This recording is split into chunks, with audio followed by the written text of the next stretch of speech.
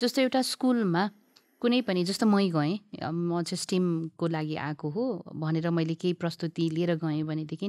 what are the criterias जहाँ चाहिँ school एडमिनिस्ट्रेसनले चाहिँ ओके फिल्टर गर्न सक्छ यो चाहिँ स्टेम एजुकेसनको अप्रोचबाट आएको हो it will be helpful for my children अथवा चाइल्ड होइन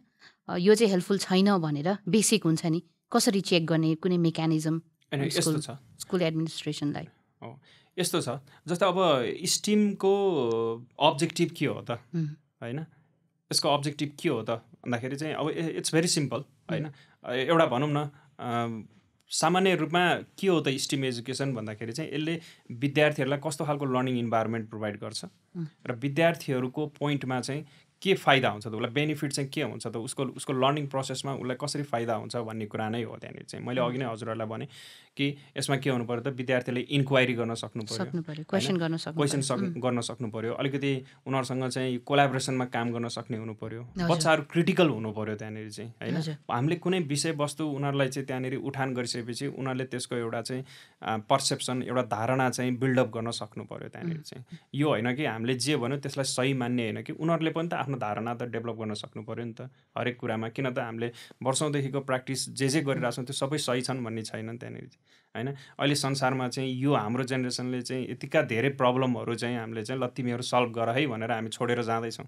होइन भनेपछि त उनीहरू त त्यो प्रब्लमको त सल्भर पनि त हुन् नि त त्यहाँनिर चाहिँ होइन एउटा कुरा त्यो भयो अनि अर्को कुरा उहाँहरूले जुन लिइरहनु भएको छ त्यसमा हामीले चाहिँ कोर्स हेर्नु पर्यो त्यहाँनिर होइन त्यो कोर्स पनि के हुनु पर्यो त भन्दाखेरि चाहिँ जस्तै कुनै विदेशमा अप्लाई भएको कोर्सहरू छ त्यहाँ सक्सेसफुली इम्प्लिमेन्ट भएको हुँदैमा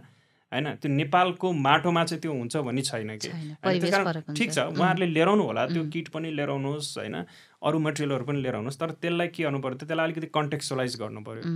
होइन नेपालका केही कन्टेक्स्टहरू पनि त्यसमा जोड्नु पर्यो होइन त्यो भयो भने के हुने भयो त अलिकति अथेन्टिक हुने भयो बच्चाहरूले पढ्दाखेरि पनि के हुने भयो त उनीहरूले आफ्नो रियल लाइफमा चाहिँ त्यसलाई जोड्न सक्ने भयो त्यहाँनिर चाहिँ होइन नत्र त कुनै युरोपको भनौँ न त्यहाँको सिचुएसनमा चाहिँ बनाइएको कोर्सलाई जस्ताको तस्तै हामीले चाहिँ यहाँको लिएर आउँछौँ कोरियाको लिएर आउँछौँ भनेर त्यसको इम्प्लिमेन्ट कसरी हुन सक्ला त त्यहाँनिर चाहिँ सम्भव छैन होइन त्यसकारण उहाँहरूले पनि के गर्नु पर्यो त भन्दाखेरि त्यसलाई थोरै अलिकति कसरी हुन्छ त्यसलाई चाहिँ नेपालको अवस्थालाई पनि त्यहाँनिर चाहिँ जोड्न चाहिँ सक्नु पर्यो